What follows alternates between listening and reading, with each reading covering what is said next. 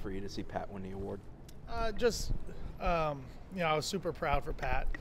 He's invested a lot of effort, energy, blood, sweat into his growth and development here over the last couple of years. And one of the things I've been as proud about for him as anything is just not just his physical growth and maturity, but his emotional growth and maturity. He's always been a guy that cares a lot, and as a young guy, that manifests in different ways. And this year, that was able to manifest it with just great passion on the field, a great work ethic, and you like to see guys who work hard, to see their hard work get rewarded. And I'm really proud for him. I think it speaks to what we're trying to build here. I think whatever the narrative sometimes can be in terms of the transfer guys coming in and having great success. Well, now here's a high school kid that was recruited here, developed here, and he's having success. So it's working on both ends of the spectrum, and that part is also gratifying. You now had a ACC Player of the Year, and then follow that up with ACC Freshman Defensive of the Year. How big a raise are you asking for as the defensive end coach? Corey's your agent. Yeah, but let's get as much as we can, man. I'll be honest with you on that stuff. I feel like whatever role that I played within their development, I'm proud of. But those kids put in a ton of work, and it's always about them and the work that they put in. And I'm honored to be a part of it, and I hope that I played a role in it. But those kids did a phenomenal job, and I appreciate their work, their investment, their toughness, and how they've just stuck with what we're trying to build here and have done everything the right way. How much does it help, though, with what Patrick did and then what Jermaine and Jared have done these last 2 years on the recruiting trail and in the portal season, to have this kind of proof of what you guys can do for defensive ends? Oh, from a recruiting standpoint, it's huge because, to me, if you're a defensive end and the way the system is built and what we've been able to do here, whether you're a transfer that wants to come here or you're a high school player that's trying to figure out if he wants to come here, the proof is in the results. And a lot of people on the recruiting trail kind of tell you things of how it could be.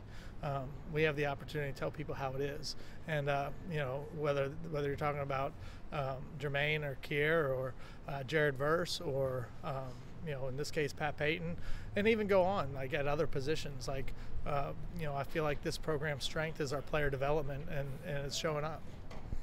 How about how do you handle your conversations with Jared and guys like that when they're deciding what they're going to do? Always come from the perspective of what's in the best interest for the player. I've been fortunate in my career to have a bunch of guys that were in this position, that they had an opportunity to stay or go. And what I've always told them is that if you feel like you've reached your ceiling, and from a play perspective, and then also from the financial perspective that the league can provide, if you feel like you're kind of capped out, then it's where you need to go. If you feel like you would be undervalued with where you would have to go in the draft right now, and you feel like there's more room to grow, then you need to come back. But I want them to do what's best for them. And I know Jared's going through that process now, and what he and I have spoke on, together, I'll keep between us. But I respect his process. I know his parents very well. They're very thorough in terms of how they went through the recruiting process. And if they're anywhere as thorough, which I know they will be in terms of this decision, they'll make the right decision.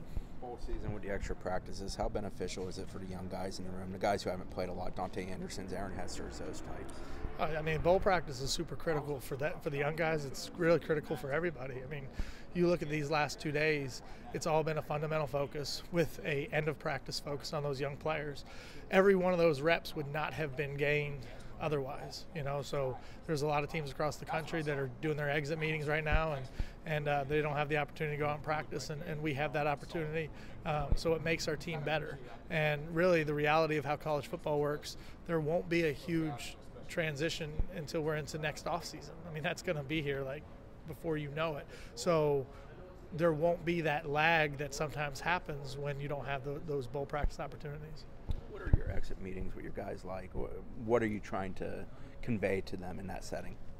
Really straightforward and honest in terms of and it encompasses all aspects. You know, it's academically, socially, football, where we are, and then where we need to go.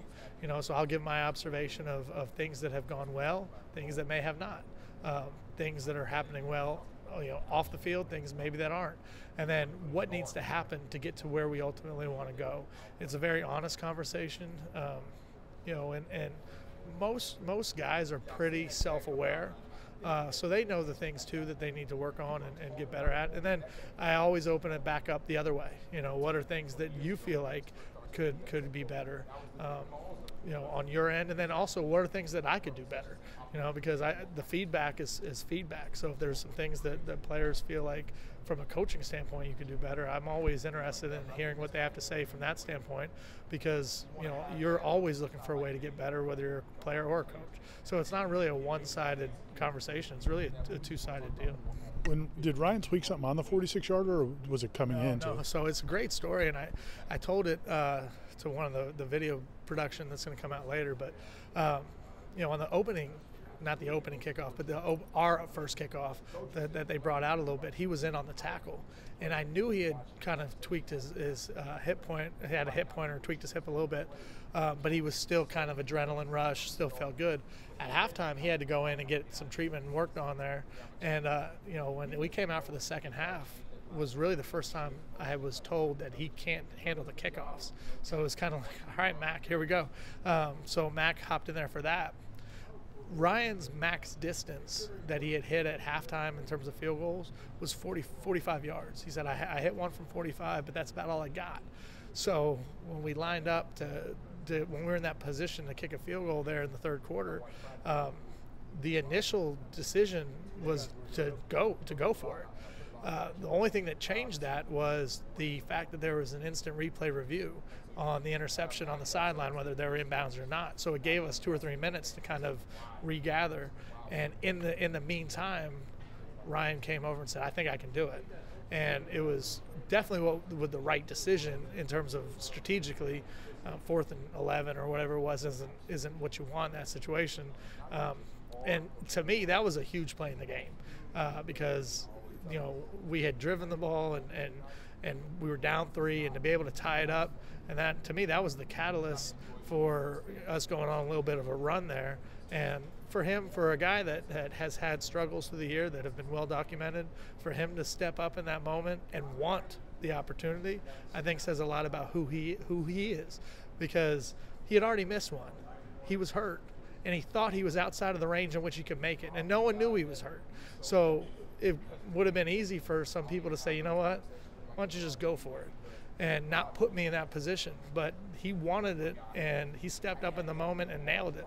And I have a lot of respect for that, because that takes a mindset of competitive excellence to go out there and want to do that, and he did it. Getting a chance to reflect on the regular season, just seeing the improvement and the consistency from the special teams units, can you talk about how they played compared to the last couple of years? Well, you know, I think there's a lot of things that go into the improvement and consistency on the units. One is, I think there was and there always is, but I thought that there was a really great investment and buy-in from the guys throughout the course of the offseason. The little bit of change of structure and how we're allowed to practice through the course of spring and into the summer, I think helped, because I felt like we were further ahead than we've ever been going into a year. I think having some veteran guys was certainly part of it. And then, you know, on those special teams units, staying healthy. You know, one of the things that had happened in the prior couple of years, whether it was the COVID year in 2020 and then it happened, just cropped up in 2021, was there was a lot of guys changing positions within the year on the special teams units, things that go unnoticed, but where they line up on kickoff or where they line up on kickoff return. And, you know, we were a little bit, I would say, lucky, I guess, in some regards, that we were able to consistently keep the same guys in the same spots over the course of 12 games. And I think that consistency, I think just the comfortability that they had, allowed us to play fast and play with confidence and continue to grow with those units throughout the course of the year. Coach Fuller mentioned you guys have kept some guys to where they've only played in 3 games, so they might be able to play in the bowl game. Like, how important will that be for those young guys to get a chance to play in a bowl game? Yeah, I think if we have the opportunity with some of those guys, I think it'd be great. We were very aware and conscious of, utilizing guys' career clocks well, and not wasting years for guys who aren't significant contributors. And there are some young guys that could have an opportunity. Excuse me, like a Daniel Lyons and Omar Graham. Those two are the ones that kind of pop to mind immediately on the defensive side. But I think if the opportunity presents itself, I think it would be great to get those guys some experience.